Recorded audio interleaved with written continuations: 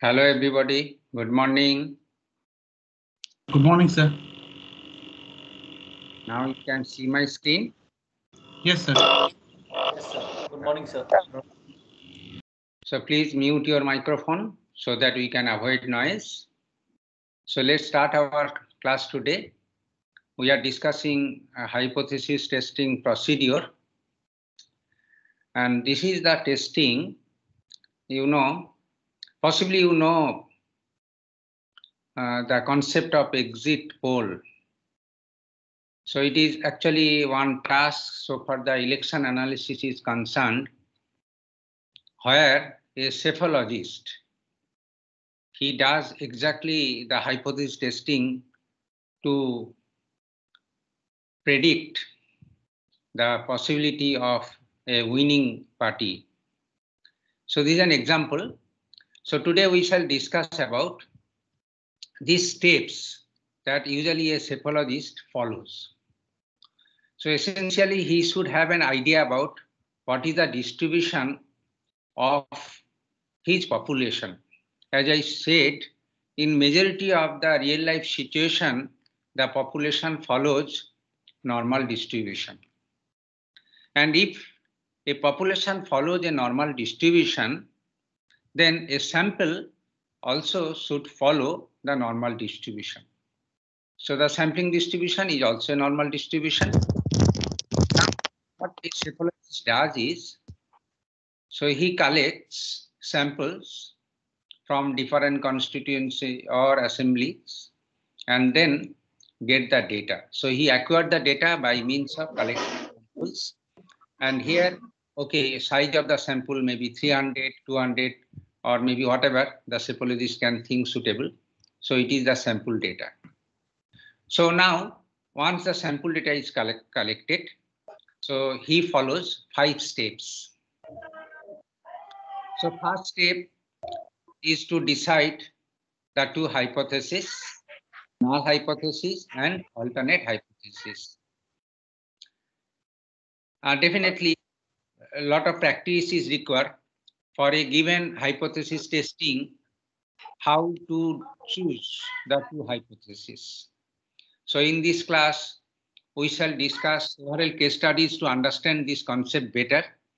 And it needs a little bit practice, that's all. Okay, practice, little bit maturity or experience, then only you will be prompt to decide the hypothesis. Once the hypotheses are decided, next task is to decide the significance level of the testing. So it is usually denoted as alpha. So a general practice to decide the significance level of testing is 5%. So here the idea is that 5% is the probability that in your testing you can make an error. That is the significance level of hypothesis testing. And regarding this significance level, I shall discuss in details many other things involved here. Anyway, so the first step is deciding the null hypothesis and alternate hypothesis, and consider a significance level of hypothesis which is usually expressed in the form of percentage. 1%, 2%, 5%, it is like this. Next, you have to decide which should be the sampling distribution that you want to use in your testing. You know, we have learned many sampling distribution, Z distribution, T distribution, chi-square distribution. Also, we have learned F distribution. There are 4 distribution techniques I have covered in this class. So, which distribution you should follow? This is because sampling distribution essentially gives this kind of shape. And one particular sample should be located in a particular point, which is shown here, like for 3 samples, it is shown here in 3 different colors. So your sampling distributions highly influence your testing procedure that you have to choose is appropriately. That is why you have to decide an appropriate sampling distribution for your hypothesis testing. That is the second step. And then third step, you have collected the data, that is the sample data. From the sample data, calculate the sample statistics. Maybe it's a sample mean, sample variance, and all those things. So this is the third step. And then fourth step, making a decision, whether based on your sample statistics and the sampling distribution that you have considered, and with given significance level of hypothesis, whether you will accept H0 or fail to accept H0. That means reject or fail to reject H0, whatever it is there. So this is the decision making. And then finally, results reporting. That means you should report the result in a very common language. Step 1 to 4, they are mathematical formulation, but step 5 is a non-formal expression so that any decision maker who does not know anything about the data analysis can understand the result. So it is the 5 step. The 5 steps involved. Final step is very trivial step. It is very simple. Now we shall discuss one by one each step involved, and then we will explain, we will illustrate with case studies. Now here again, few things that should be noted here. We have to choose between two hypotheses, because I said that the two hypotheses are exclusive in nature. That means we have to choose any one. If we accept H0, then eventually it said that H1 is rejected and vice versa. The standard procedure is that initially, without any testing, you should assume that H0 is true. So this is actually the standard procedure so far. Hypothesis testing is concerned. So basic assumption is that H0 is taken as this. Actually, it is okay. As I said, I gave an example so far the courtroom scene is concerned. It is a similar thing is that we presume innocent until the accused person is proven guilty. That is the concept actually there. So H0, the null hypothesis, is considered initially as true. And then our test, our analysis is to confirm it, whether H0 is true or reject it. So it is the procedure that, okay, we should have sufficient reason to declare H0 as false. Now here, what is the sufficient evidence? That I will let you know. Actually, that will be decided by your sampling distribution and then the test data that you have collected from the sample. Now here, one important point is that, this is very important, that we reject H0 only when the chance is small that H0 is true. Otherwise, H0 will be considered as true. So there should be sufficient reason, right? Sufficient reason to declare that H0 is false. That is what I said actually. And this procedure, okay, the hypothesis testing procedure is based on the concept of probability theory. And probability means chance. This means that there is a chance that we can make errors. And then definitely whenever we report the result should be with what is the error probability. Now, whenever we say about the error, then we can say that why error should come into the picture. The error should come into the picture because of many reasons. This is because, see, if you select a sample, your sample may be, okay, small size, or maybe your sample collection is an erroneous procedure. So these are the two important sources which actually makes the prediction as erroneous. Now, let's see one by one the different steps involved. First of all, regarding the hypothesis, we have understanding, and we will learn many things whenever we will discuss with case studies. And the next is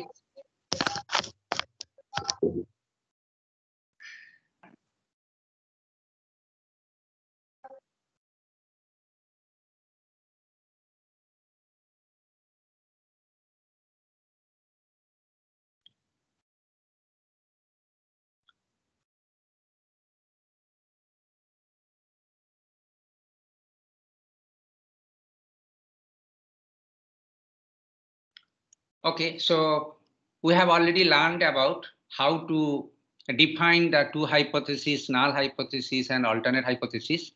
And we shall discuss how to decide the two hypotheses given a problem. But before that, we should learn about the concept of significance level. I was telling that significance level is also sometimes it is called the confidence level. That means in order to predict a hypothesis or declare a hypothesis, whether it is true or false, how much you are confident. Now, confidence comes into the picture because if you are more confident, that means you say that I have less error. And if you are less confident means you can say that in your prediction there is a possibility of error. So if you predict a hypothesis at random, so you can understand the confidence level or significance level is around 50%. That means 50% chance that you will make an error and 50% chance that your right prediction is correct. So it is like this. So random guessing or random prediction is with 50% confidence level. Now let's come in details about what is the confidence level or significance level it is there. Now this level of significance coming into the picture of making an error. So in hypothesis testing, there are two types of errors involved. They are called type 1 error and type 2 error. So a type 1 error occurs when we reject H0, obviously incorrectly reject H0, but actually H0 is true. So this is the type 1 error. And type 2 errors, when we fail to reject H0, right? That means we accept H0, but H0 is not true. So this better can be explained using a table. And this table actually in statistical learning book called confusion matrix. Now this confusion matrix, as you see, there are two rows. One is that H0 is declared as accepted, another is H0 is declared as rejected. The two columns are there. One column H0 is true and another column H0 is false. Now suppose H0 is true and you declare that H0 is true. So here is a right decision. Similarly, H0 is false and you declare that H0 is false, then your decision is also correct. So this is the two things are the correct, what is called the records. That means how much you can write in your learning or in your prediction, how much decisions are correct. So these two columns are basically total altogether gives you the accurate, what is called the prediction. On the other hand, these two entries here, one H0 is true, but you reject it. This leads to a type 1 error. And here H0 is accepted, but actually H0 is not true. So this leads to a type 2 error.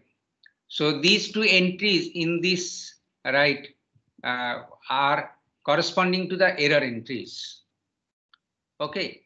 So, and altogether, this is the correct entries plus error entries is actually the total number of decisions that you have made. And then percentage accuracy or percentage error that you can calculate by total number of correct decision divided by total number of decisions or total number of erroneous decision by total number of decision. It is the actually percentage of accuracy or percentage of error you can say. Anyway, so these are the two type of errors occurs there. Type 1 error and type 2 error. Now here, as I said, this is the percentage calculation I told you, right? So percentage calculation means the value should lie between 0 and 1, right? Inclusive. And this is okay. So 100% mean it is exactly 1 and then 0% mean it is 0. So this also alternatively can be expressed in the form of a probability. So here alpha, say alpha denotes the probability of making a type 1 error. That means how much you can make an error. Type 1 error is actually the thing is that A0 is true, but you made it false. So alpha, and this can be expressed in terms of your probability notation P, rejecting H0. What is the probability that you will reject H0? But H0 is true. So this will, okay, if we can express this probability using your concept of probability or theory of probability, you will be able to get the values of alpha, and these values of alpha lying between 0 to 1, both inclusive. Similarly, type 2 error calculation also same way. It is a P accepting H0, but H0 is false. So these are the two, alpha and beta are the probability values. Alpha denotes the what is the probability of making type 1 error, and beta denotes what is the probability of making type 2 error. Now the natural question that arises is that whether these values of alpha and beta are related to each other, or one is dependent on other, or vice versa, all these things. I should say yes, alpha and beta are dependent on each other. They are not independent actually. The dependency in the sense that if one increases, then other decreases, and vice versa. So usually, obviously, so far our application is concerned, the alpha value should be as low as possible. Beta value should be as low as possible. But type 1 error is most significant so far reporting the result is concerned. I'll tell you why it is so significant. And another point that you should note, and we can prove it with some examples and then calculation also, that if the size of the sample increases, then the probability of making both the error in fact decreases. This is obvious because lesser sample size means more what is called the probability of making errors. So it is, the thing is that you can test it, you can prove it, we can explain it with many data collection activities, and then we can check it. So this is actually the sampling error, right? So sampling error usually increases when the sample size is small, and sampling error can be reduced when the sample size is large. You can note down the standard error that we can express sigma by root over n. And if n has the large value means error is less. It is like that concept, okay? And error is less means both alpha and beta will be less. Now here, in general, we focus on type 1 error. But type 2 error is also important. Now here again, I should explain why I said so. Why the type 1 error is important compared to type 2 error. The concept it is like this. Again, I can draw the courtroom scenario as an example. Say suppose one accused, right? He should not be penalized until he is proven that, okay, he made the crime. That is why, right? So the thing is that even the judges also say that the innocent should not be penalized under any situation. So if a particular criminal can get excused, but under any situation, no innocent will be penalized without any his fault. It is like this. So type 1 error is actually you are innocent, but we are declaring that you made crime. So it is the error. So we'll try to reduce this type 1 error as much as possible. And then type 2 error means, okay, fine, he made crime, but because of the lapse of evidence or the records or whatever the things, so he may declare that, okay, he didn't make any crime. So it is the concept. So that is why, so type 1 error is more significant so far the error calculation is concerned. But at the same time, I should not say that type 2 error also less significant. It is also important. But usually type 1 error is considered as the most important than the type 2 error. Now, here, type 1 error, how it is related to this alpha or the level of significance, that needs more explanation and then more discussion. Now, I can start with an example. Suppose there is a testing procedure where H0 and H1 is declared as like mu equals to A and mu is not equals to A. So, there are the two hypotheses where A is a constant right, is a value, and mu is the population mean. So here hypothesis is that mean is equals to A, right? And initially it is assumed as true. And the alternate hypothesis is that the mean is not equals to A. Now here, one thing, mu equals to A, to prove it, whether you should allow some deviation from the value of A or not. That means whether mu equals to A is a single point declaration or it is actually with an interval declaration.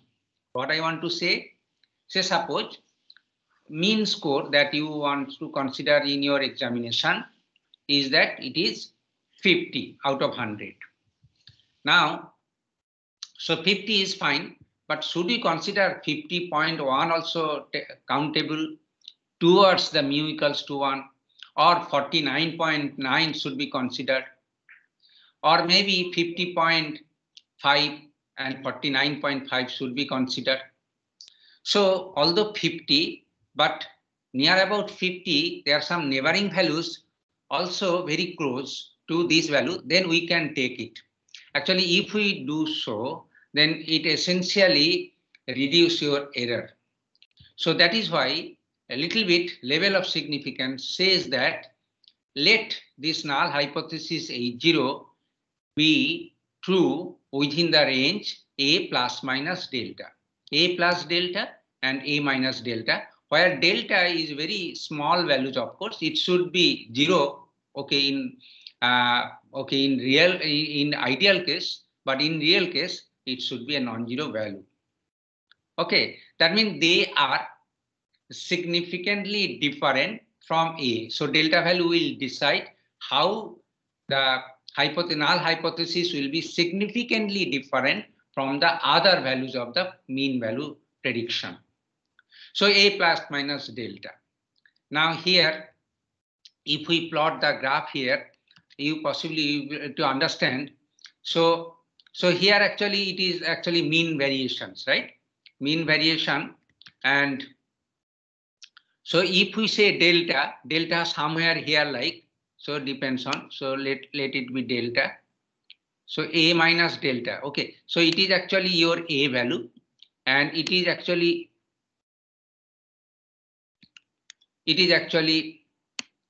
A minus delta value. And similarly here, so it is, similarly here it is delta value. So it is actually, we say A plus delta. Now here we can understand that this is the boundary that we are fixing so that the value of A, which will be considered as the predicted value so far the null hypothesis is concerned. Okay, and this is the interval, right? This is the interval of the value of A towards the prediction value. And here, these sides, right? And you can understand that, okay, if any sample gives some value within this region, then they will be considered as a rejected one. And this will be considered as a accepted one. So here, this way, the level of significance come into the picture. Now, this can be more clearly can be expressed in terms of probability. Here, the probability here alpha says it is like this, that here X bar is actually your sample's mean or sample statistics value. So it is less than A minus delta here. So this is the probability that the X bar, that means the sample mean that you have collected, is less than A minus delta plus the sample mean is greater than A plus delta. So it is, this is this. When mu is equals to A, that is actually your mean prediction. And here you can see this is actually H0H2, right? Okay, so this way, the shaded region which we have mentioned here is the probability of making type 1 error. That is why I said that this is alpha. So as I said already, what is the total area under this curve? The total area under this curve is equals to 1. And this value is, right, something less than 1. And then this value plus this value and this value altogether makes equals to 1. And if we consider it a strictly normal distribution, they are symmetric, then this region and this region are equal, right? Because it is equidistant from this A minus delta and A plus delta. So if it is suppose 95, okay, it is a 5% in this area region, then this is actually 95% of the area. And out of this 5% of the error probability, if this alpha is equals to 5%, then this is actually 2.5% and this is equals to 2.5%. So it is a 0.025 is the area of this region, 0.025 is the area of this region, and 0.95 is the area of this region, shaded white region. So this is the concept of alpha that come into the picture, that if your sample, right, lying within this region and whatever the sample value said, and that is actually your right prediction. And if your sample value lying in this region, whether this region or this region, then you can say that the sample prediction, right, sample value says that your prediction should be right towards the rejecting the hypothesis that A0 is not equals to A. Now here, this is the concept that comes into the picture. Now we have therefore understood about a boundary.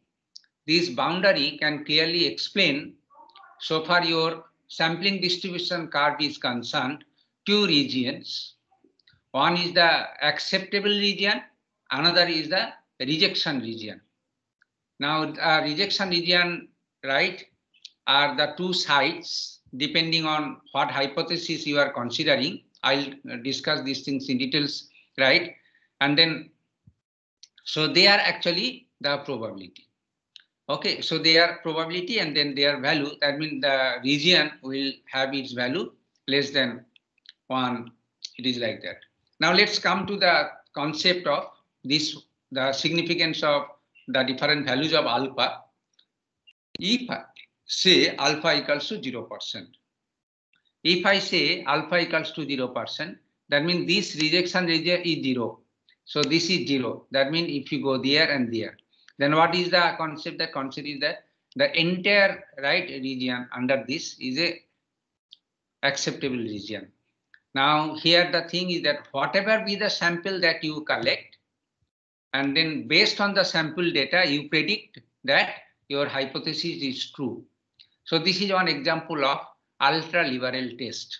So alpha equals to 0% means accepts always the null hypothesis as true.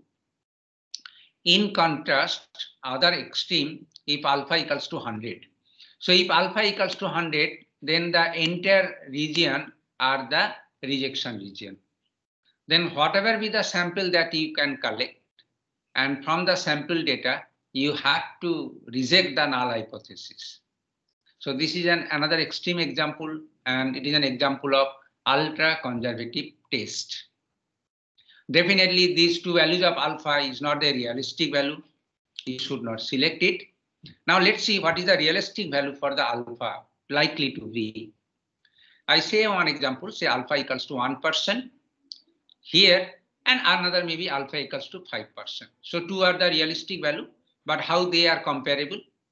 So alpha equals to 1% signifies that it is a lesser probability to reject a H0, and alpha equals to 5% is comparatively with higher probability to reject a null hypothesis.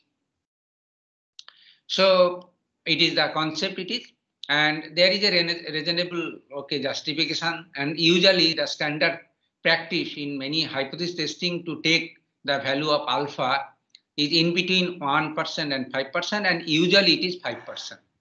So if I don't say anything, it is taken that alpha is equals to 5%. That is a standard values for the alpha or level of significance.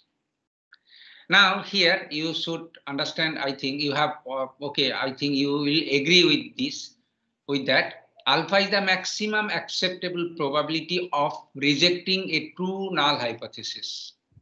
So if alpha is 5%, that means 0.05 is the maximum probability of rejecting a true null hypothesis. The hypothesis is true, but we are rejecting it. You can understand that. So type 1 error probability is therefore less, and it is alpha. And beta, if I ask you what is the probable value for beta if alpha equals to 5%? Yes, if you say 95%, then it is very difficult to write second it. But I should say that if alpha is very less value, at the same time, beta is actually very high value. As I said that, okay, alpha and beta are reciprocating to each other. If one is large, then another is small, and vice versa it is there. But alpha usually is very small value. So there beta is also very larger value. And larger value means it is, if it is not exactly 95% for alpha equals 5%, but very close to 90% or so. I'll give you the calculation of this alpha and beta value at the end of this discussion, not today, tomorrow.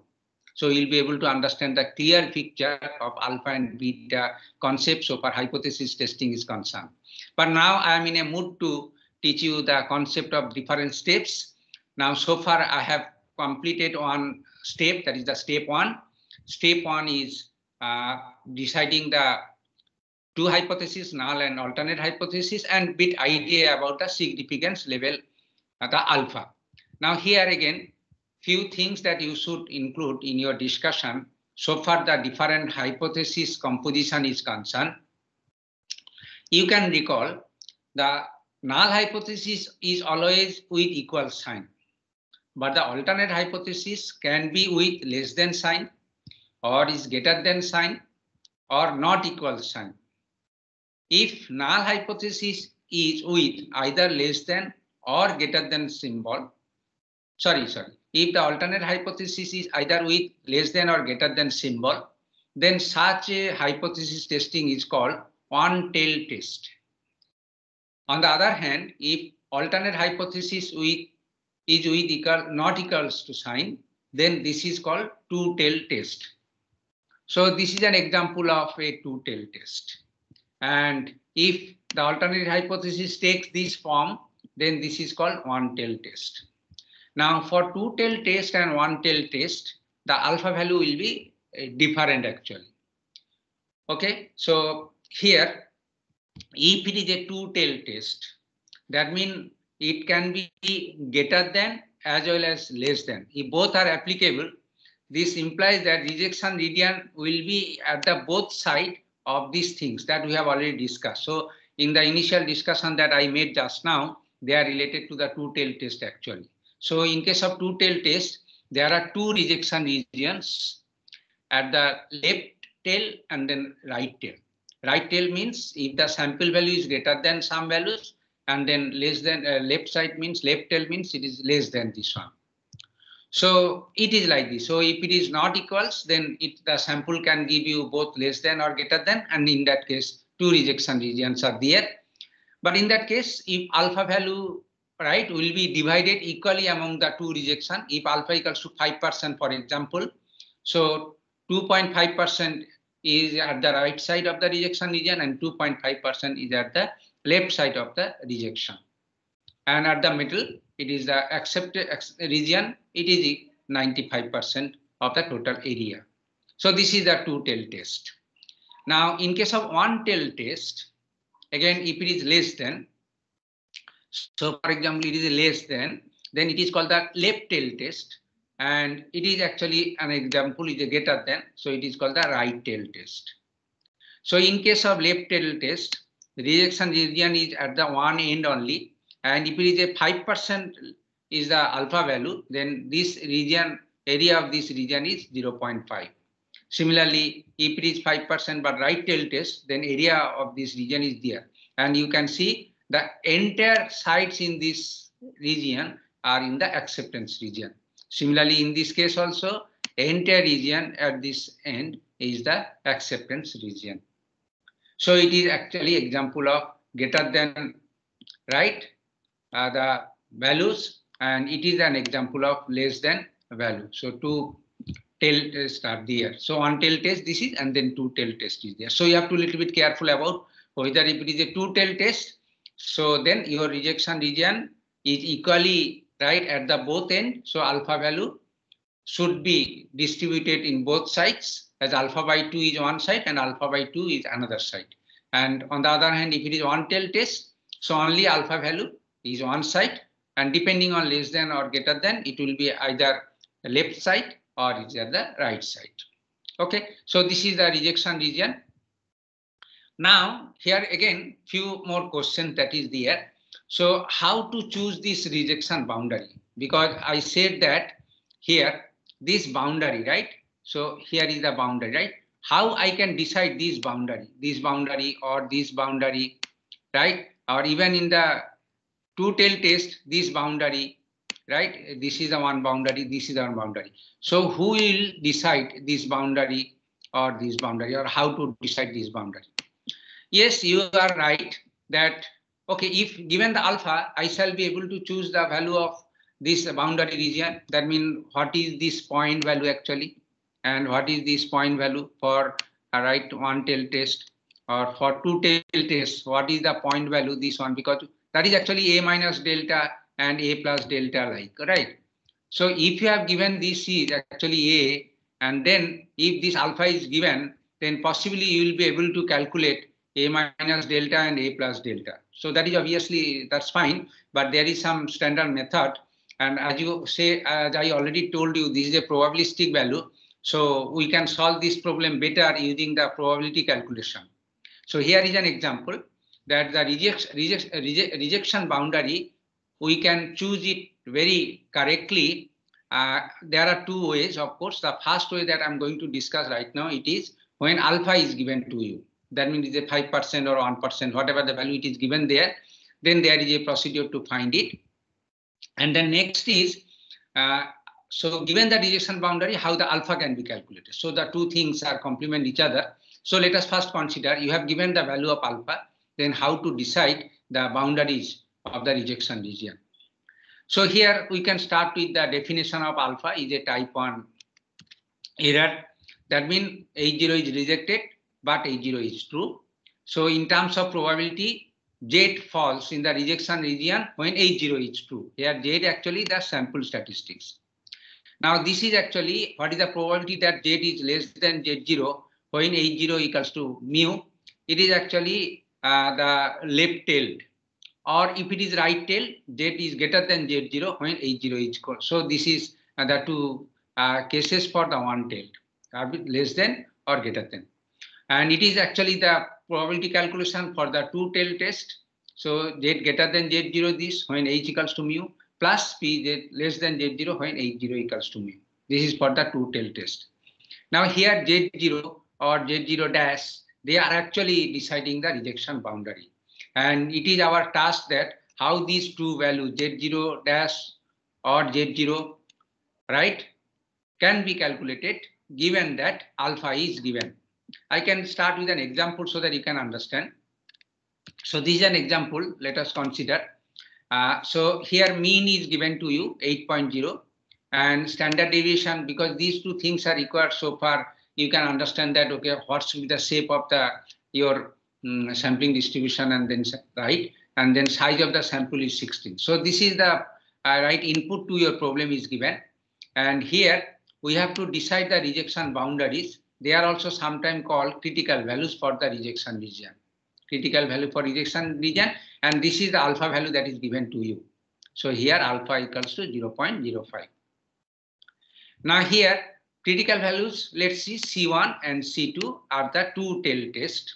Okay, and if it, okay, the same, okay, so let us consider that it is first two tail test, so the two rejection boundaries, and let they are C1 and C2. So we can say alpha equals to this one and plus this one, and in terms of this C1 and C2 we can write, so it is actually Z0 dash. So if this is actually C1, right, then you know the Z transformation if we can apply, so X bar minus mu divided by sigma root over n. and it is actually, if it is right-tailed, then we can say this is the probability that if given this C1, the Z will be greater than this one. And here, this is the left tail, C2 minus 8.0, 0.2 by 16. So these are two Z values. And in terms of this probability calculation, we can write it. So this is the standard thing that is there so far the sampling distribution is concerned. It is there. This way you can calculate probability given a sampling distribution like this one. Now, because of the symmetry of the normal distribution, these two terms, this and this plus, contributes in equal amount. So we can say, so this is equals to this is, and altogether this is equals to 0.05. So we can say this plus this equals to 0.05. That means this is equals to 0.025 as well as this is equals to 0.25. Now, here, this is the concept that we can see how we can calculate, given these kind of things, the value of C2. This calculation usually we can do if we take into confidence about the Z distribution table. Now, so there are, in the Z distribution, there are two types of Z distribution. One is called, this is actually example of right tail Z distribution table and left tail Z distribution table. The table will say Z greater than some values. What is the probability it will calculate? On the other hand, if its probability is given, then if Z is less than this or Z is greater than, for what value of it is there. Now I can show you one table so that we can understand in this context. So what is the value of Z so that the probability will be, right, will be equals to 0.025. I can show you one table so that you can understand the concept it is there. So I'm showing one table here. Okay. Now here I'm showing one table and it is a Z distribution table. And from this table, you know, so this is actually left tail table, right? So left tail table means it says that what is the probability of Z less than Z0, right? And here, so 0.025, that means actually it is actually less than Z0. So we take the values of this 1 minus whatever the value it is given there. So for example, here 0.0025, right? 0.025. Now let's see, 0.025 is corresponding to 0.9750. So where is the entry 0.9750 in this table that we can find it? So here I can see here 0.9750 is this entry is there, right? Here this entry is there, 0.9750. Now this actually says that for some Z greater than Z0, this value is 0.9750, or if it is less than, then 0.0250, and this value is 1.9, and here is a 0.06, so 1.96, right? 1.9 this table and then 0.06, so total 1.96. So we can say that 0.025 is this PZ0 table, this sides is corresponding to 1.96 is the probability. That means this is the area of this region for which probability that Z is less than Z0 is equals to, okay, so it is Z0 is 1.96. So probability that Z is less than 1.96 is area is 1.96. Now, so this table you have to little bit follow it so that you can understand about it. So what again, let's coming back to this discussion here. So this actually Z0. So this probability is equals to 0.025, corresponding to this value is 1.96. Okay. So this corresponding to this value is 1.96, which we take from the table. So here we can say therefore this is equals to 1.96 and this is equals to 1.96 again. So if we solve it, the two values, then we can get it C1 is 8.098 and C2 is 7.02. Now here again you see this is the positive sign because it is in the right side, and this is the negative side because in the Z distribution mu is at 0. So this value in the minus negative side, so it is negative value is taken there. You can see the statistical table from different sources. They have the different format, but you have to little bit adapt to a particular format which it gives it. But it will tell you that is a probability. It will tell always the entries in the Z distribution table is the probability value, and this probability value for some Z values. So whether Z greater than Z0 value or it is Z less than Z0 value, and this Z value can be varying from here in this table, as I said, for example, in this table again, right, as I shown there, in this table as you see, so here the table values, that means Z value varies from 0 to 3.6. Actually, essentially it varies from minus 3.6 to 0 actually, because one you can take the 1 minus this value, it will take you these sides according to this one. But there are many other distribution table which gives only the shaded region this point. That means entries are in these values are there. So in that case, you don't have to make 1 minus direction there. Okay. So it depends on. So you just little bit have an idea about how to consult the table so that you can get the value from there, because you have to deal with the table consultation whenever some problem is given. So practice is required. I'll show you many other instances how to consult the statistical table. Anyway, so with reference to this problem, as you see, the C1, that is the right boundary, and C2, the left boundary, we could calculate. The right boundary is 8.098 and left boundary is calculated as 7.902. So it is like this. Okay. So this way we can calculate, this is the rejection boundary. That means your rejection region start from 8.098 towards the right and this one. Now this is exactly example of two-tail test. Now if it is the right tail test, then this, if it is say greater than, right values, then this is equal to 0.050.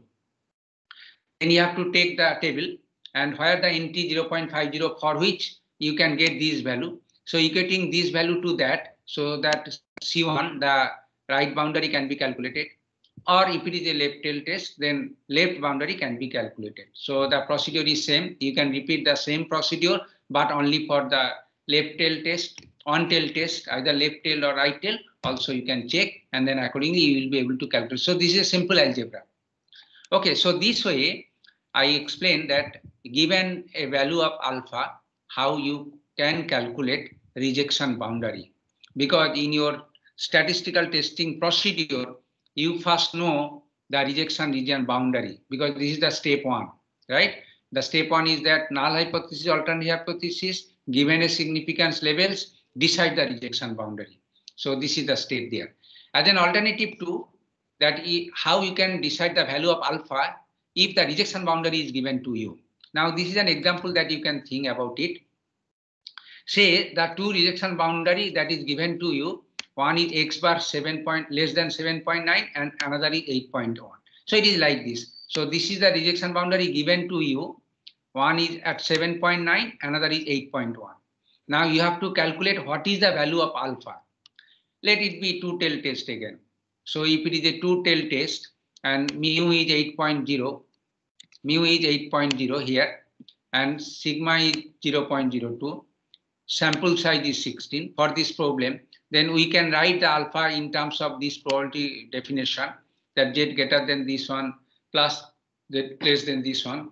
So this actually, this after simplification, it gives 2.0 and minus 2.0. So here, this actually is a Z0, that is a Z0 value, right? And this Z0 value with certain probability, as I said, so it is a 2.0. Again, you consult the table. If P Z greater than 2.0, that means 2.0, and you see the 0.0 NT, which is there. So you can see that it is 0.228. And similarly, this is also equal amount because the area is always a positive quantity, so it is there. And altogether, you can say that it is 0.0456.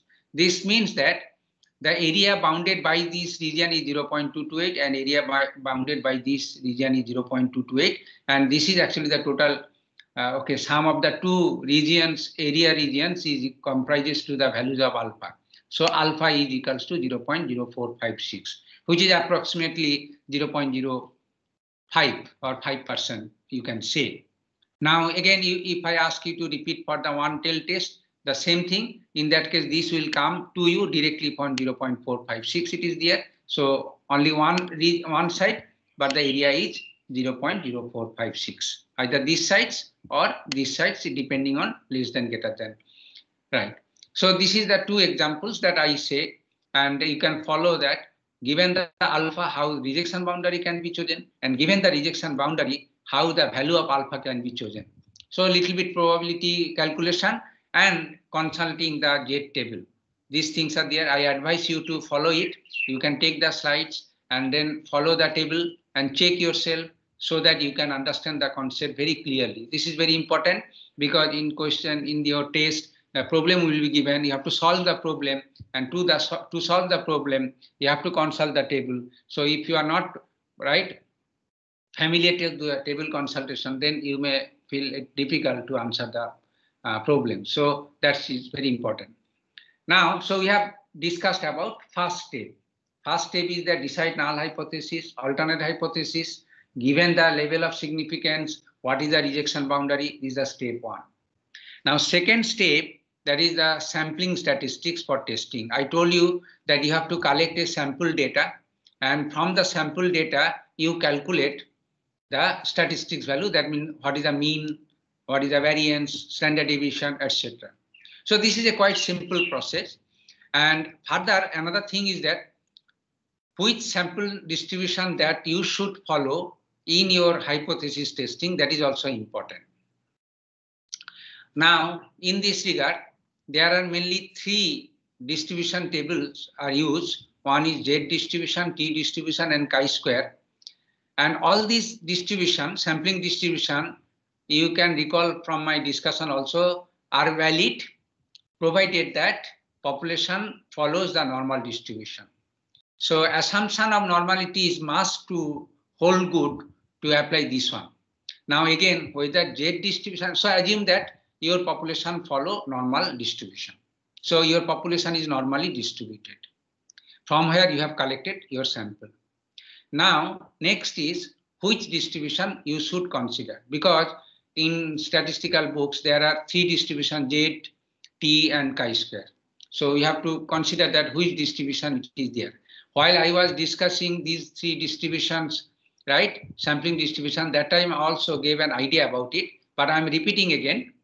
So Z test is applicable, right, if your population follow normal distribution, and you have to compare sample mean to population mean. That means from sample mean, you have to predict population mean.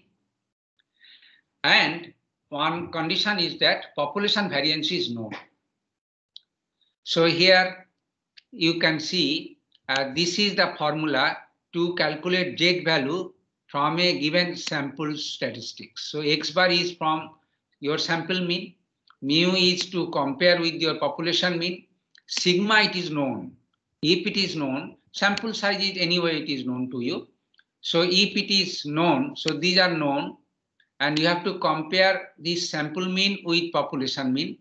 To do these things, it will give a Z value, and take this Z value into your calculation, and then based on this Z value, you just consider the distribution table that okay, whether this Z value lying within this region, I mean acceptance region, if this Z value lying within this acceptance region, then H0 is acceptable, and if it does not, then it is rejectable.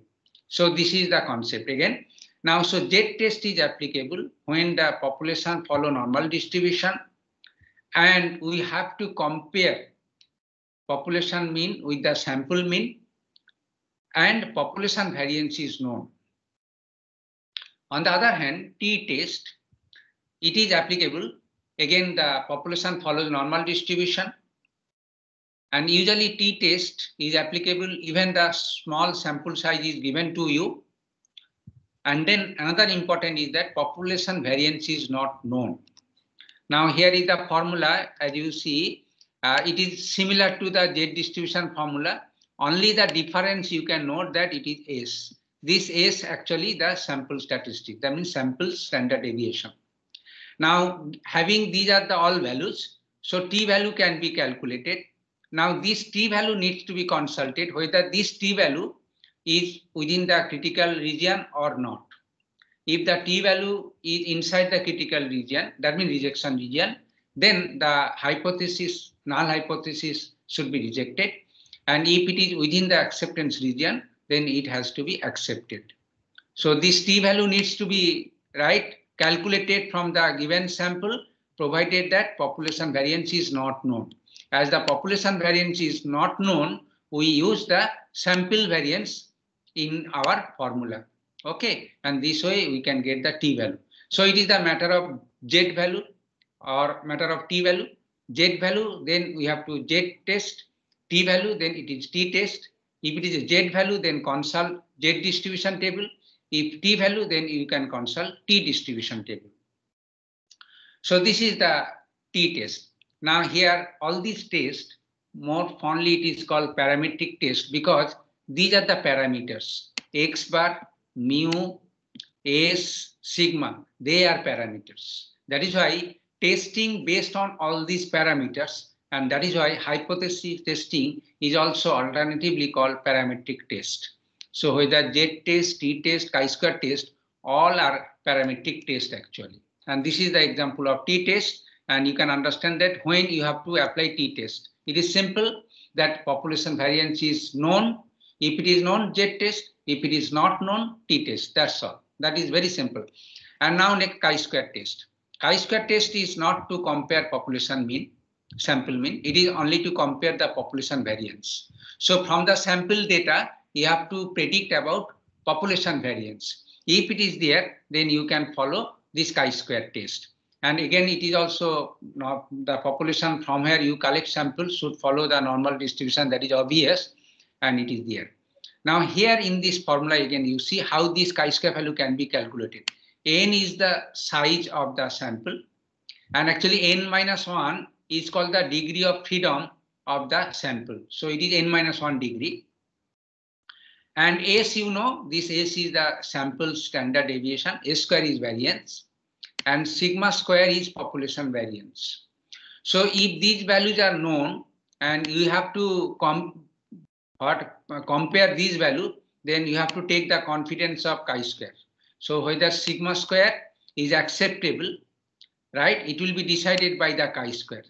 Again, there is a critical region, that means rejection region and acceptance region. If this chi-square value is inside the rejection region, then whatever the population variance you assume, it is to be rejected. And if it is in acceptance region, so that means chi-square value is less than the critical value of the rejection region, then you have to accept it. That means the assumed variance is comparable to the population variance. So this is the concept. So again, I repeat, Z test you apply when population variance is known. T test you apply when population variance is not known. And chi-square test is applicable for the variance, right, prediction. That means testing, right? On the other hand, Z test and T test for population mean prediction.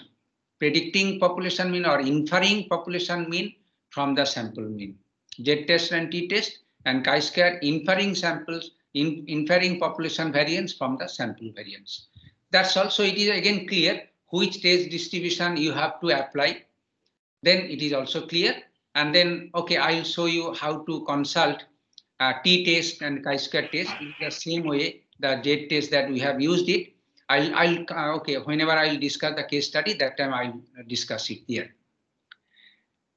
Now, how to find the T value, Z value, and chi-square value?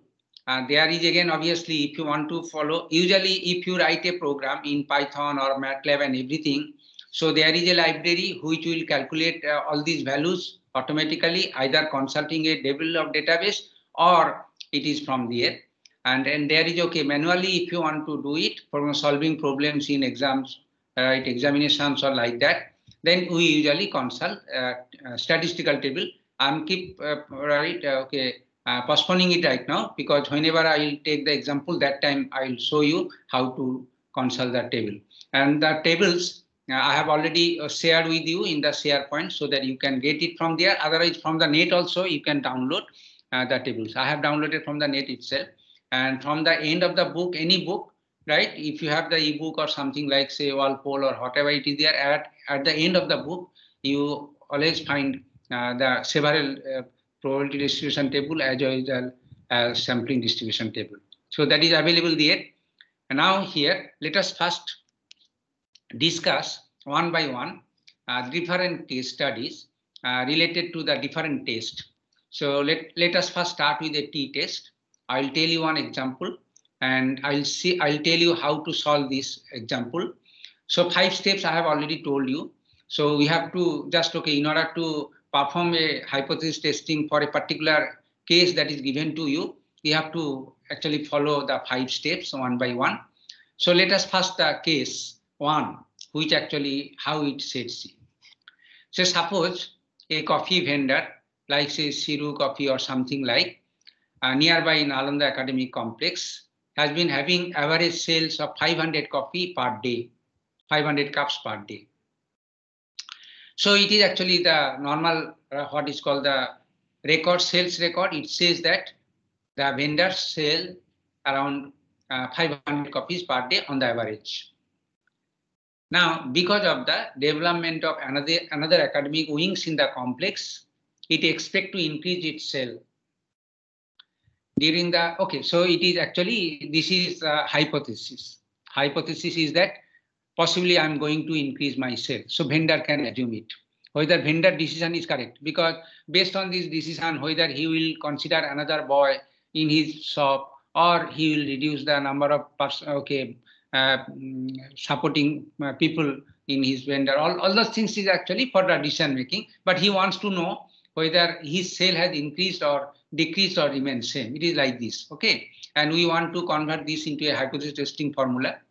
Now, during the first 12 days, so if the sample is collected for the 12 days sale, it is okay, consider that, okay, randomly or first 12 days, whatever it is there. And then the different sales that is obtained, which is mentioned here. In the first day, 550, second day, 570, and then 12th day, it is 526, and so on.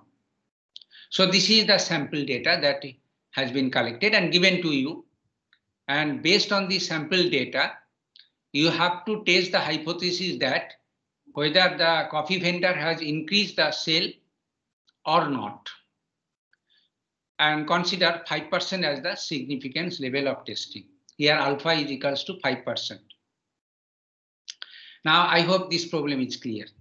You have given a sample of size 12 and this is the sample data.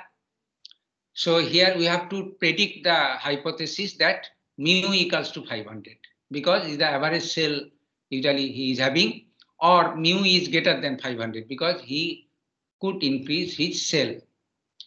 Okay, so based on this problem, our first step is to decide the null hypothesis and alternate hypothesis. These are the 5 steps. We will follow one by one. So the null hypothesis and alternate hypothesis, I told you, null hypothesis you should consider with equal sign, and mu, that is the population mean, that means his average coffee sale is 500 cups per day. And then alternate hypothesis is that if he could increase his sale, so mu is greater than 500. And given the value of alpha 0.05.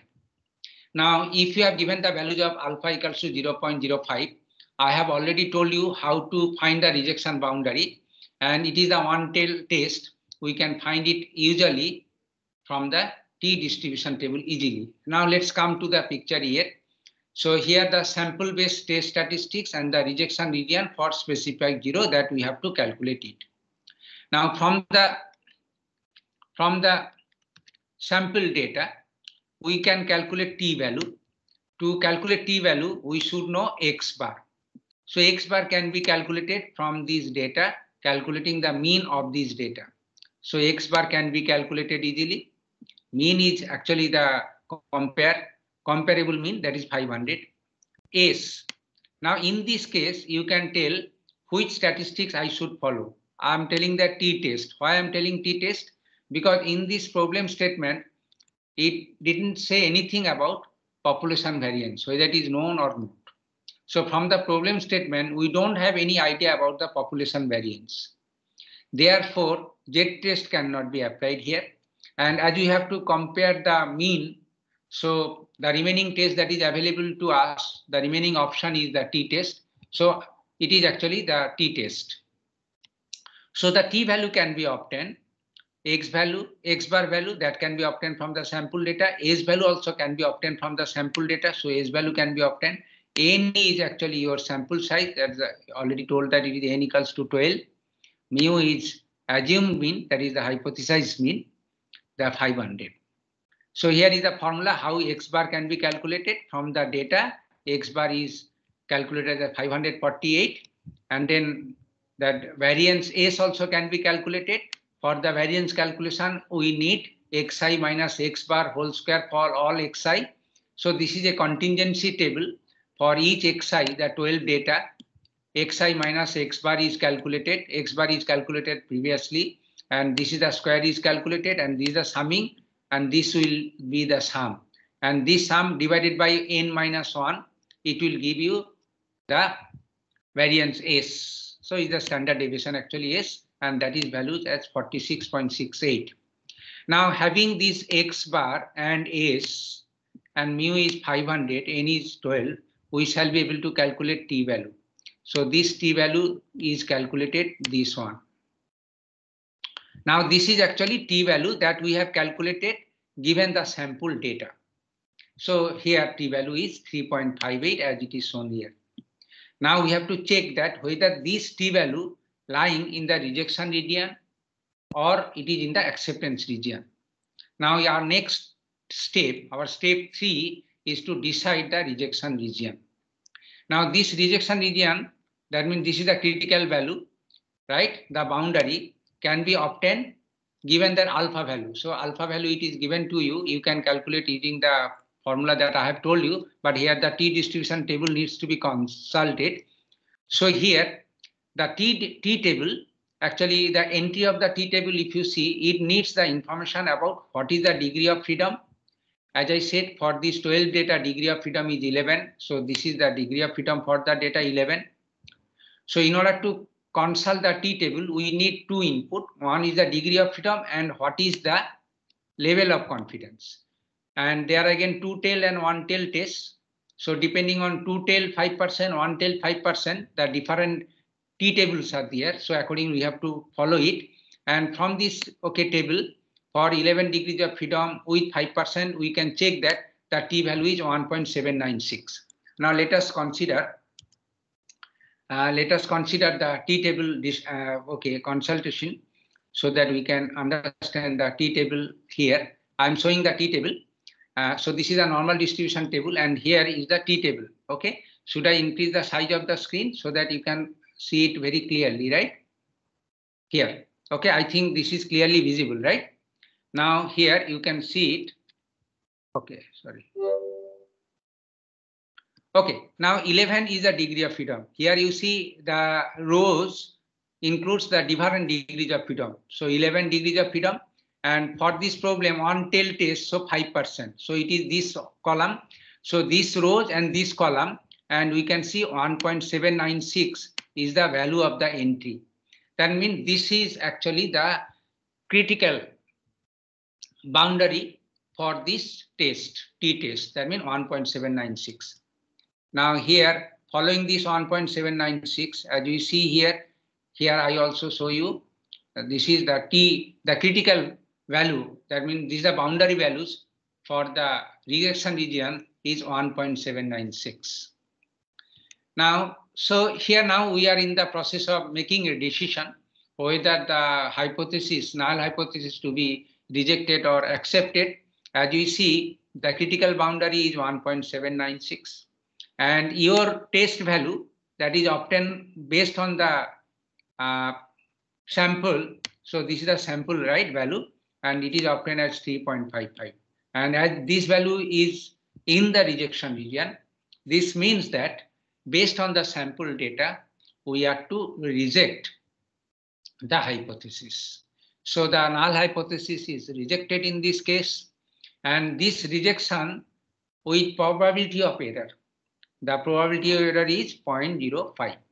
So we reject the null hypothesis with 0.05 or 5% is the error, right? That H0 is true. Okay, so this is the test case 1. I hope you have understood it. Sir, 1 second. Yeah, Sorry. Sure. Can you go back to the previous slide? Sure. Yeah. So 3.558 value came from where? 3.55 value came from the sample data collection. I can tell you here. This is the sample data I have collected. Okay. Okay. And then I calculated the mean and then standard deviation and then t value I have calculated using this formula. That is actually, okay, this t value I have calculated using this formula, right? So from the sample data, I calculate x bar. So x bar is calculated from the sample data. S is also calculated from the sample data. Mean is hypothesized mean. I have to compare this mean with the population. N is the sample data size. Okay. This is 48, 46.6812, which is the value. And then 3.558 is calculated. So from the sample data, right? It's okay? Yes, sir, it's fine. Okay, good. And this t value I calculate from the statistical t distribution table. T distribution table needs what is the degree of freedom and what is the alpha value. So given two value, you will be able to find t values. Again, t value, whenever you consult t distribution table, be careful whether it is a two-tail test or one-tail test. Now, this is an example of a one-tail test. So I have consulted t distribution table for one tail. That's okay. So this way I could test this hypothesis. So now you can see in a common man language, what is the interpretation of the test is that sample data says, or our hypothesis testing says that coffee sale have increased. That means vendor can take this decision into his action, whatever it is there. Okay, so this is the test procedure here, and I hope you are able to follow it. Now, there are many catches. So one thing is that you can, okay, you didn't argue me, and that time I didn't, okay, point it out also. So you can see null hypothesis is fine for me, mu equals to 500. But so far the alternative hypothesis is concerned that we have considered mu greater than 500. You could argue that why it is mu greater than 500, why not mu less than 500? Now, if I say so, mu less than 500, do you think that the result will be different or the result will be different? Further, another possibility that I could consider mu not equals to 500, right? Now, so there are two different other options are there. Definitely, if you consider mu not equals to 500, it should come under the two-tail test, and then t value will be a little bit different. It will be higher for the two-tail test, and then definitely the result, the outcome of the result may be different. Now here my question is that which is the right choice so far this hypothesis decision is concerned here. I have considered mu equals to 500, mu is greater than 500. But if, do you think that, okay, I will make, okay, wrong analysis if I say mu less than 500? Or do you say that I will make wrong analysis if I take mu not equals to 500? Now here, I'm telling you, so this answer lies in the problem statement here. So this problem statement, actually, they are interested to know about whether coffee sale has increased or not. So as it is the concern of increasing, so we have to test this hypothesis actually. So whether it is increased or not. So if it is the hypothesis that to test whether a sale is increased or not, so I should say that mu greater than 500, right? If it is asked that whether my cell remains same, then I could say that, okay, it is not equals to 500 or change whatever it is there. So mu equals to 500, it is a de facto standard that we always take it. That means we assume that there is no increase in the cell, so mu equals to 500. And next hypothesis is that cell has increased, so that is why mu greater than 500. So far this problem statement is concerned, it is quite justified to take this value, not mu less than 500. However, if you take mu less than 500, all the steps in calculation will remain same. Therefore, your interpretation and then inference also will remain same. It will not change. But if it is not equals to 500, then your result will be different, inference will be different. Only that's one. Otherwise, it is nothing. Next point that you can think about, that you have given that alpha is 5%. But what will be the result if we consider alpha equals to 0.01? Now this answer can be given again because alpha is 1%. So alpha equals to 1%. So we can consult this T distribution table for the same degrees of freedom 11, but with one tail test, and it is the 1% confidence level. That means 1.796, so it will be 2.718. So this is the critical boundary will shift from 1.796 to 2.215. But even though, so there also, I think your inference will not change because that is also, okay, whether it is the t-value that you have calculated based on the sample data is 3.558, and then the new t-value that is 2.2196. So this is still in the rejection region. Anyway, so this is the example here. But again, if I say if it is not 5%, if it is say 10% confidence, means I just, okay, making more errors, but I want to test it. That means with 10%. Again, if you consult the test table, and then your outcome may be different, right? And your outcome will be different. Or if you decrease the rejection region further below 1%, so maybe 0.1%, then also your boundary can shift, and then, okay, which is acceptable, because if you reduce the values of alpha, your rejection region will be reduced. And as a consequence, for the higher values of alpha, which is acceptable, for a lower value of alpha, the same sample data can be appear as rejectable. So it depends on. Now, again, this is an issue. So which alpha value should be considered? Whether it is specified or is a standard practice, or you have to choose it. Now, this answer I will give you after completion of all the case studies. So let us first visit all the case studies, and then I will come to the discussion of the possibilities of alpha values or the choosing right alpha values. So this is another discussion. The separate discussion is required, and then I'll make this discussion later on. So let's start about second case study. Sir? Yes, please. Sir, can you go back to the previous slide? This slide? Sir, yes, sir. Sir, even if we put H1 as nu is less than 500, the answer will not, it will still be in the rejection part rather than in the acceptance part. So yes. we will come back to the same position, right? Yes. Here actually see, that is correct. What will be the interpretation? What is the interpretation there? Yeah, in that case, it will be like I'm rejecting H1. We are rejecting H1. So we are rejecting H.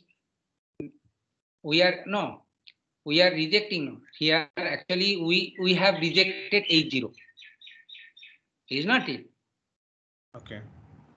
We have rejected H0. That means mu is not 500. Yes. This means that alternate hypothesis, if you say less than 500, then okay, it is okay that 500 is there. But whenever it is like this, so I'm telling you, you listen to me first. Mu equals to 500. This is my assumed hypothesis.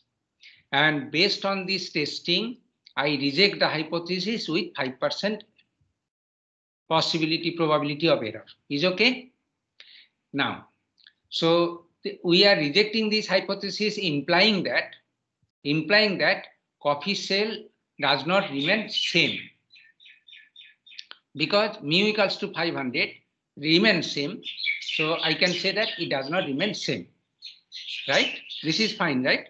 Now it does not remain same implies again two things, whether it is increased or whether it is decreased. Now what is your conclusion, whether it is increased or decreased?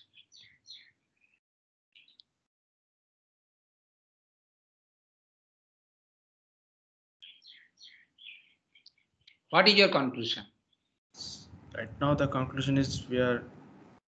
Yeah. So conclusion is ambiguous. Yes. It can be anything, because you are not able to confidently give the answer whether increased or decreased. So is a 50% chance that it's increased, 50% chance is decreased. Are you clear? Yes, sir. Yes, I'm understanding. Yeah. Now, so then how to live with this decision? Because this is an ambiguous decision. We should not work with ambiguity. We should not live with ambiguity. Then how to live with this? So here again, we have to do another test, another hypothesis test, another sample correction. Say suppose you have to take that, okay, it increased. If it increased, then I can take another mu value, say 600, and then again repeat the test and know whether I have to accept it or not. And this way I can conclude that, okay, it is increased or decreased. I hope you have understood. Yeah. So hypothesis testing is not the one-time job.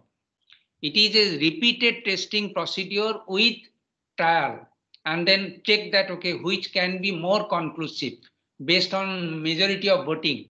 And then only you can confirm that sale has increased. And then if it is not decreased, whatever it is there. Okay, and now I am discussing one method. There is another method also I will discuss, that is called the confidence interval method. That will give you more, okay, concrete result. That is actually to live with this ambiguity. There is an alternative method I will discuss. Anyway, what I can say, I repeat it again so that you should not lose your confidence. The idea is that we test mu equals to 500 and alternate hypothesis is that mu greater than 500. We reject this hypothesis. This rejection implies that sale either increased or decreased. Now, in order to confirm whether really sale have decreased or increased, then we have to perform another hypothesis testing with another mu values, and then, okay, to decide that whether this mu value stands right conclusive for our decision or not.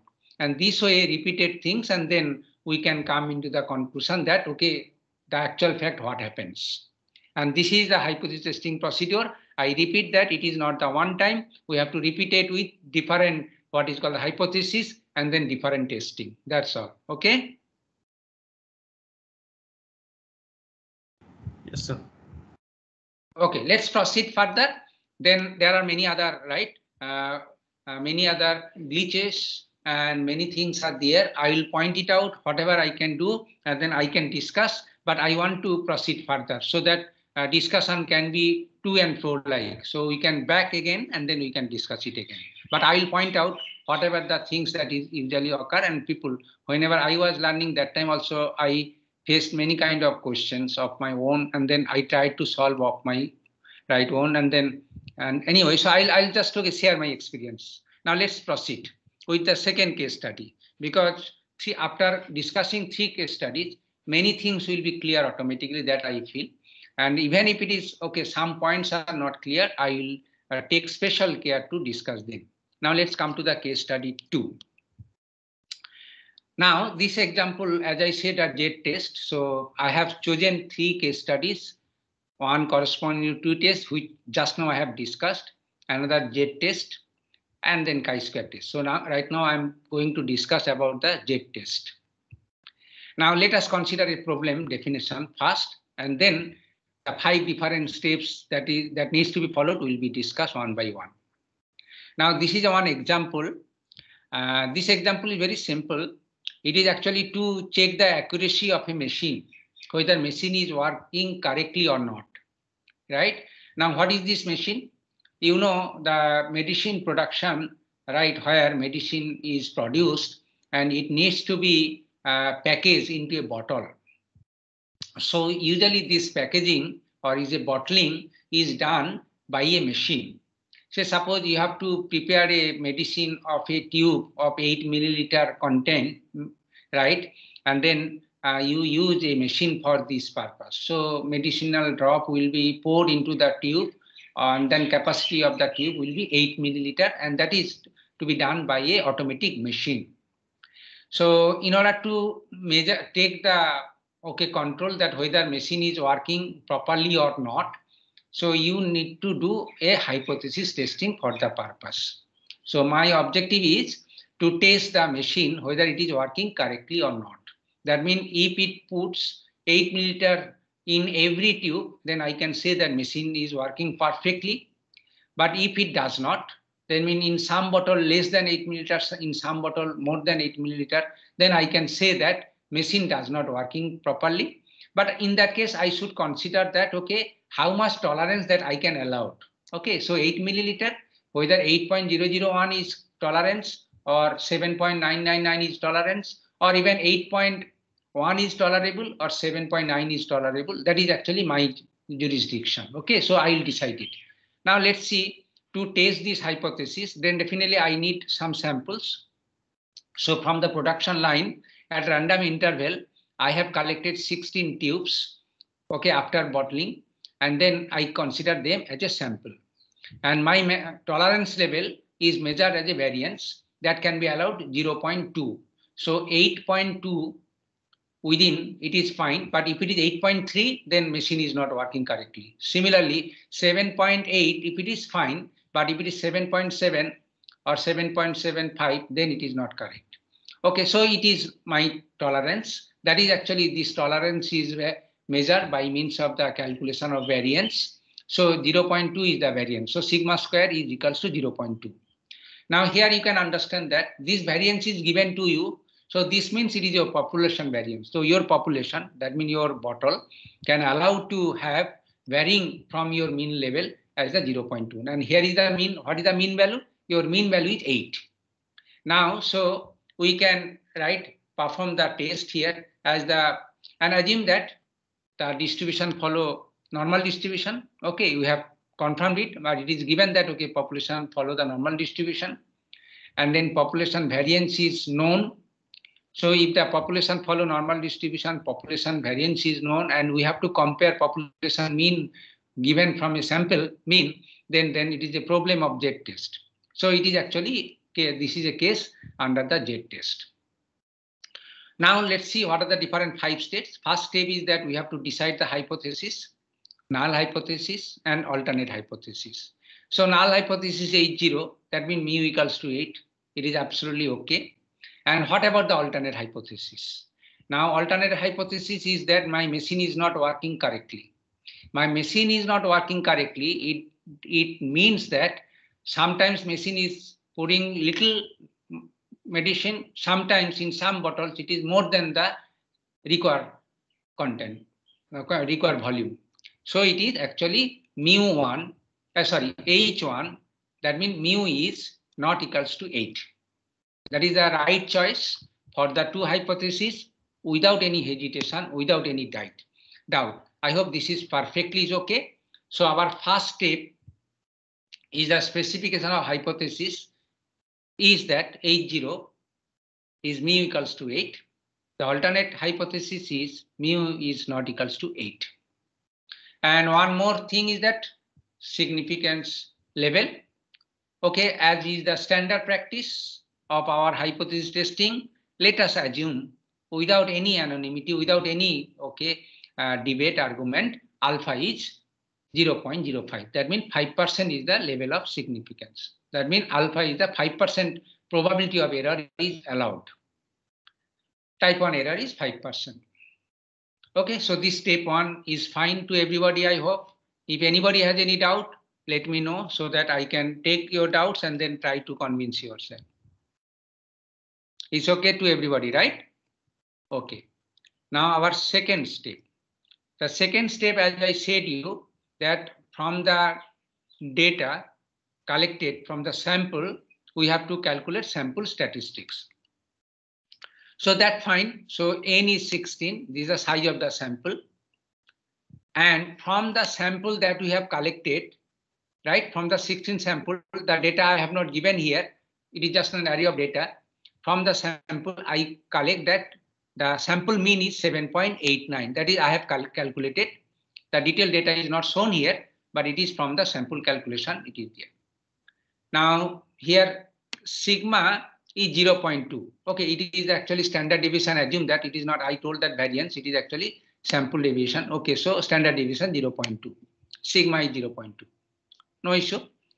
And with this sample state statistics, so Z value, because we want to do the Z table, so Z value needs to be calculated. So this is the sigma that we have calculated. So this is the sigma, right? And this is the X bar, and this is the mu, that is assumed mu, the hypothesized mean, and n is the sample size. Now this gives the value 2.20. So we can take the Z actually value it is. So it is equals to 2.20. So this is the Z value that we can get it from the sample data. Now this is the Z value that we can calculate it. And we need to check whether this 2.20 Z value for this sample that we have collected is lying inside the rejection region or inside the acceptance region. That we need to test. Now this test, to do that, we have to know the rejection region boundary. And for the rejection region boundary, we can consult the Z distribution table. Now the Z distribution table, it is actually the 2.20. And so it is actually, we have to see that what is the Z value for which probability of Z by Z0 is 2.20. So this will give you the rejection region. Now from the Z table, right, we can see for alpha equals to 0.05, right, that PZ, that can be calculated from the table as 1.96. So for this 1.96, right, and then alpha 0.5. Alpha is basically the error probability. So we have to check that this alpha occurs in the Z table in which row. As I said, it is 1.96. So this is the Z value, that it is greater than 1.96, right? And again, it is a two test table. So actually it needs to be tested with 0.25, right? Because there are two rejection boundary. So it is here anyway. So 1.96 is the rejection boundary that we can get it from the table. Okay, that you can check it, right?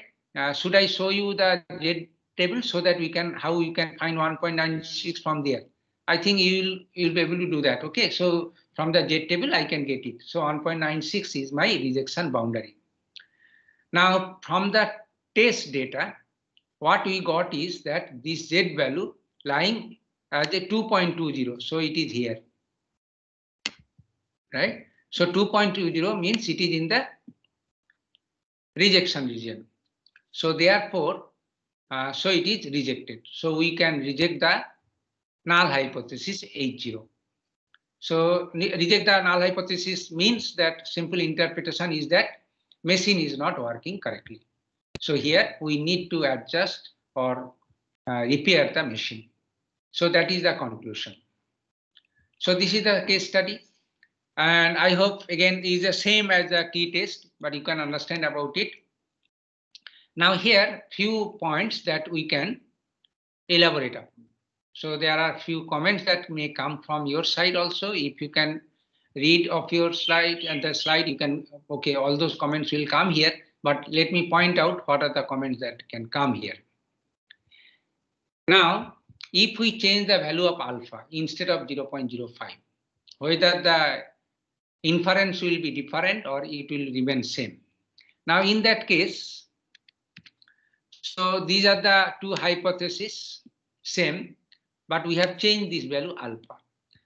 Again, if we repeat the step, and then here, this is the 2.576 that can be obtained from the test table where 0.01 is located there. So it is that 2.2567, the new rejection boundary can be obtained, And as you check that rejection boundary has changed, right? From 1.976 to 2.576 as alpha is decreases. As alpha is decreases, rejection boundary moves towards left or towards right actually, right? More. So it moves towards right and okay, this one. And from the test data, same result we can obtain it. So it is a 2.20. And therefore, if we compare here 2.20 and 2.756, then what we can say that the rejection boundary is beyond this one. That means here the hypothesis that we can write here, actually if we see it is like this. So it is the mu equals to 8. And so this is the calculated, right? So for the Z distribution table, 2.576. And from the sample data, the Z table can obtain it is here 2.20. So this is the Z value, right? So 2.20. Now, so this says that this is inside the acceptance region. So based on this alpha value, right, the 0.01, we accept this hypothesis 80. So we accept this hypothesis 80 means now we can conclude that machine is working correctly. So this is the alpha equals to 1%, right? That's fine. So you can understand that, okay, here the error will be less. So it is better, more conservative test. When alpha is 5, it is more liberal test. Okay, so it is there. Now another catch maybe, say suppose you have collected the sample. Here for your sample, this value is calculated 7.89. Now you could either increase the size of the sample or taken another sample of the same size. Let us consider the second situation. You consider another 16 bottles, but at another session, another production line, another production day, and then take it. Now that may not be same 7.89. That may be different. Let us consider another case, that's 7.91. And then let us consider alpha again, same as 0.05. So these are the two hypotheses. Alpha remains same as earlier.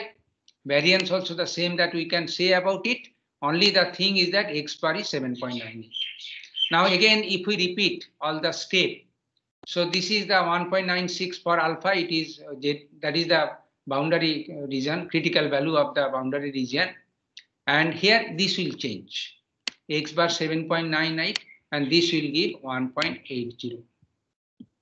Now for this sample, and even alpha is 0.5, because 1.80 and this is 1.96. So it is right. It is far right towards the acceptance region. So it is in the acceptance region. 1.80 is in the acceptance region. Therefore, we accept 808.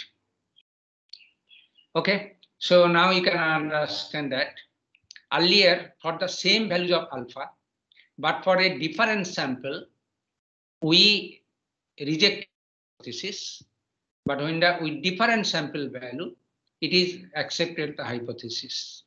This means that for the same type 1 error probability, but for the different sample, it can give the different inference, the different results. That means it is sensitive to sample. But again, this sensitiveness is measured by how much probability of error you are allowing.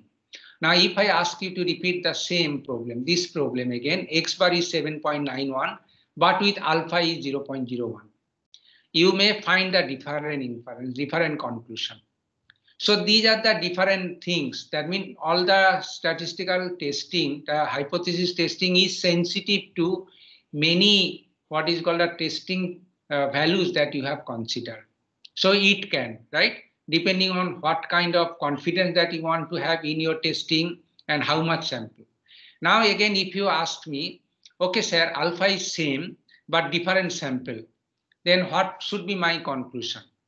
So here again, ambiguity. For sample 7.89, I reject it. For sample 7.91, I accept it. So what will be my final conclusion to my boss if I want to report the result? Then my suggestion is that you should not sit idle doing only 2 tests. Let us make 10 tests. Then take the majority of voting. That is the concept. Out of 10, if you see 3 is in favor of accepting null hypothesis and 7 is not in favor, then you can say more confidently rejecting the hypothesis. Otherwise, you have to do it alternatively. So these are the procedure. See, hypothesis testing is a probabilistic things. And for the probability, for example, if I ask you to toss the coin, and you know the probability that a head will come is 0.5 and probability that tail will come 0.5. Now you can do 10 tosses. And in 10 toss, you can check that head comes 4 and tail comes 6. Then what you can say to your student that what is the probability is 0.4 is for head and 0.6 this. You cannot do it. So what you can do? You can repeat the test with 50 tosses. The result will be little bit towards your more maturity, right? In that case, you can see the 0.48, maybe the head, 0.52, maybe the tail. Now repeat the test for 500 tosses. You can see the 0.499 maybe for tail and 0.5001 maybe head. Again repeat 5,000 and then you can check that result is in favor of you 0.5000 for head and 0.5000 for your tail. It is like this. So testing is like, so whenever testing with probability is in the picture, it is not that one-time job. You have to do it several times and then finally it is there. So it is if you write a program, if you have the different samples and then you can test it and then you can conclude the final thing and then you can report the result. So this is the procedure. Okay. Now, so this is the second case that I told you and with the different variations that I told you. Now here again, reporting the summary of the results. So for the case study is concerned, H0 is rejected with X bar 7.89, H0 is not rejected with X bar 7.91. In both cases, I have considered alpha is 0.04. Again, for the same sample but different alpha, H0 is rejected, H0 is not rejected. This is obvious because what kind of confidence, what kind of error probability that you want to include in your result.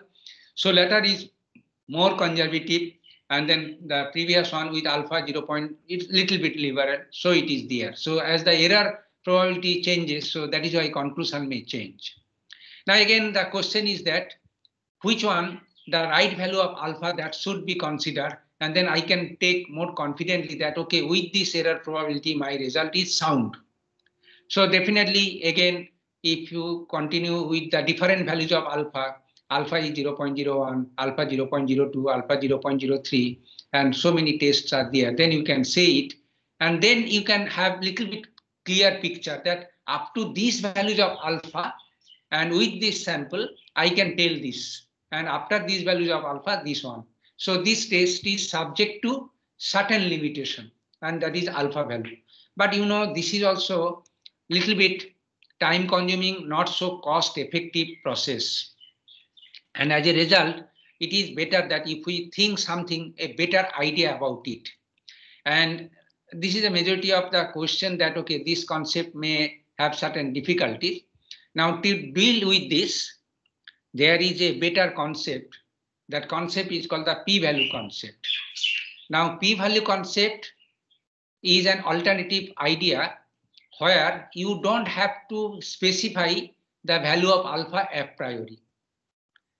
In the previous testing, I told that first consider the value of alpha, which is the step 1 itself, and then follow the 5 steps in the testing.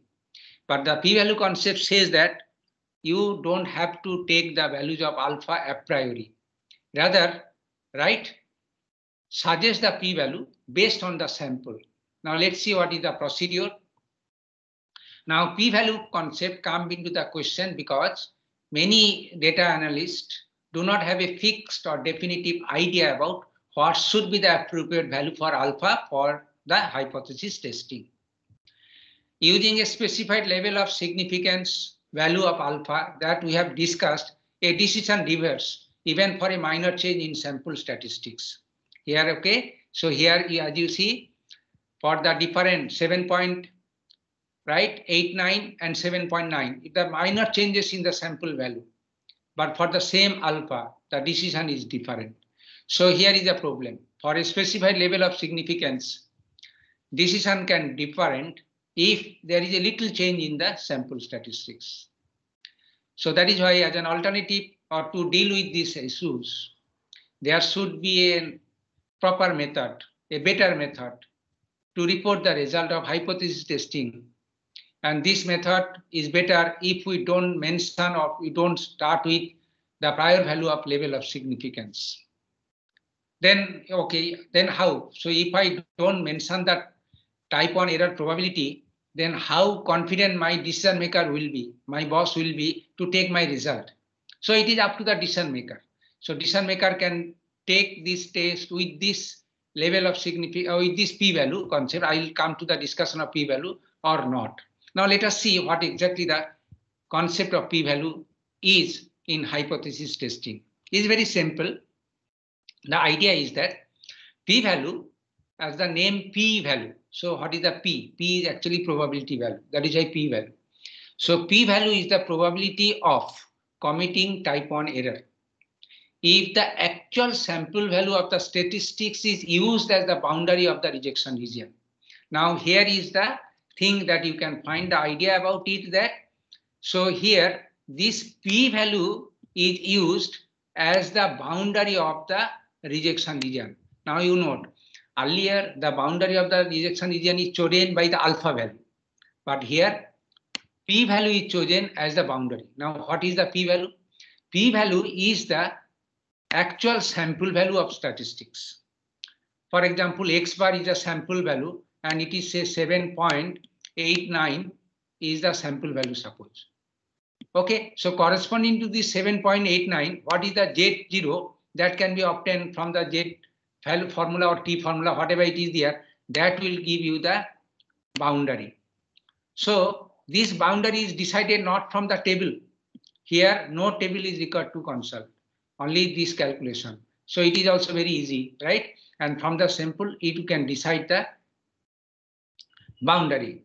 And for that boundary, we can report the result that, okay, for this test, it is this. And this p-value is the smallest level of significance. Because if you take alpha value anything, this or this, whatever it is there, but it is the smallest value for which H0 is to be rejected. That means if it more than this value, then that H0 will be rejected. But it is the smallest value that, okay, it will be rejected. Otherwise, for any other p-value, right, which is larger than this Z0 will be accepted. So this is the concept of, right, p-value. Now let's see one example so that you can understand how the p-value can be calculated. So the calculation of p-value is pretty straightforward. As I said, the p actually that can be calculated from the table. If Z0 is calculated from your sample data, so it is what is the probability that it can be calculated. So this p-value is actually this one, right? So it is actually this p-value. Now, if it is a one-tail test, this is 1. If it is a two-tail test, this will be multiplied by 2. That's all. Nothing else. So the p calculation is very straightforward rather. Okay. Now let us consider an example so that you can understand this concept. Now this is one hypothesis testing where we have to test this null hypothesis. Alternate hypothesis is this one. So it is a two-tail test. And for a sample which obtained, and this is the sample data, n the size is the variance and x bar is the sample mean. So Z0 can be calculated from all these data here. It is like this. So 2.20. Now, so p-value that can be calculated because of two tests. So Z greater than Z0. That means here Z0 is 2.0. So we can calculate that this value is 0. So this is from the table that you can get it, 0.0139 multiplied by. So it is 2.278. It is approximately 3%. So here for this example, p-value is 3%. Then what I can say is that this sample says that you accept the hypothesis with 3% as the type of one error. Now you take another sample, then that sample if suggests around 3%, that's fine.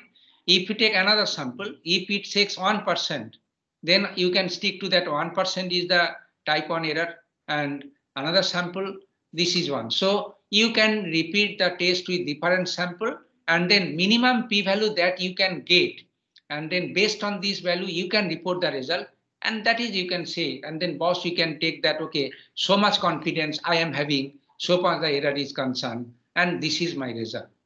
So see, this is the idea of the p-value, and here we don't have to think the alpha value a priori, only the value can be calculated from the sample, and then we can report the result with this one.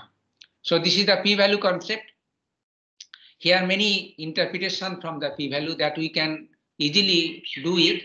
The example which we have given just now is the probability of type 1 error is 3% with that sample that we have considered. The null hypothesis is rejected with level of significance 0.0278 or higher. That is obvious.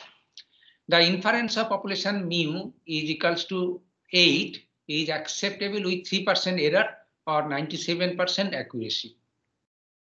And as you have already mentioned, we don't require any specification so far the significance level of concern at the beforehand of the testing. Reporting results with p-value is a better information for decision makers from data analytics. So being a data analyst, if you report p-value, it is a better information to your boss regarding the decision that you got it based on your test. Okay, so this is the idea that we have, but case study 3, I don't think that I shall start it today.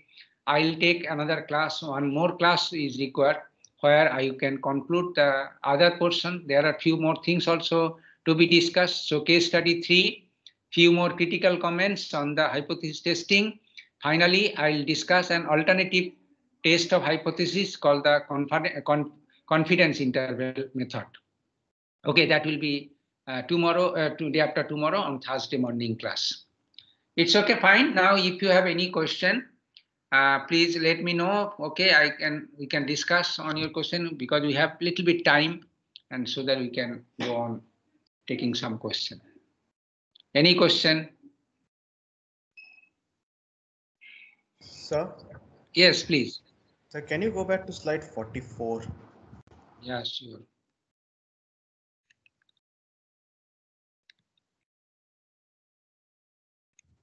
Slide 44, right? This slide? Yeah. I think the one before that. Okay. Two-tailed. Yeah. The question is that why is that one-tailed goes 0.05% and two-tailed goes 0.01%, something like that? Yeah. Yes. Yeah, this one, yeah. Right. No, I told you one-tailed test means what? One-tailed test means either less than or greater than. So far the comparing mean value is concerned. Is it correct? Yes. If it is greater than, then only your rejection region will be one side only. If it is less than, then it is also another side only. Right? So yes, they are one-tailed. That means one side, either left tail or right tail. You get it? Yes. Okay. But suppose if it is not less than only or not greater than only, but not equal only, right? Not equal means it can be less than as well as it can be greater than. So it is less than plus greater than.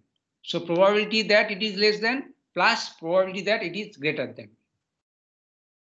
So there are two. That is why I told about that two test is here. One tail test means the probability that Z0 is less than, right? It is the right tailed. And probability that is Z is greater than Z0, it is a left tailed. So they are one tailed. For the two tailed, P is greater than Z0 plus P less than Z0, right? And is a two tailed. So two pluses are there. Now here, alpha is the probability. If it is a one tail, then the area bounded, alpha is the probability means I told you that is the area bounded by the curve. So that is only the, so if alpha is 5%, then the probability is 0.05. If alpha is 5%, but it is if it is a two-tailed, so this probability will be distributed both sides of the curve. That means both left side as well as for the right side. That is why there are two areas. So it will be divided and is a symmetric, so equally divided. So this way,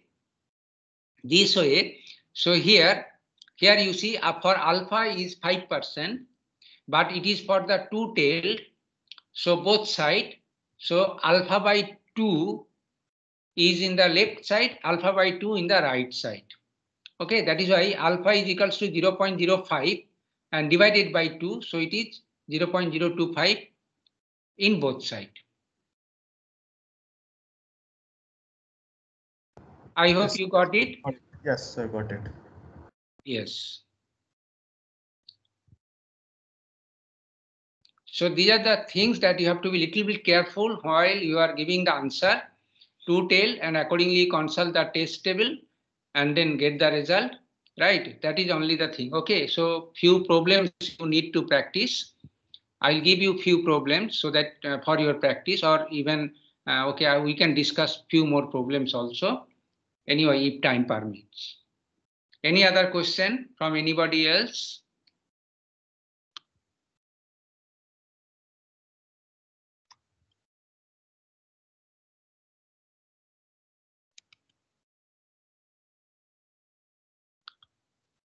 Okay, then if you don't have any question, I advise you to go through the slides and then, okay, and then try to understand the concept with your own space so that you can, right, better understand.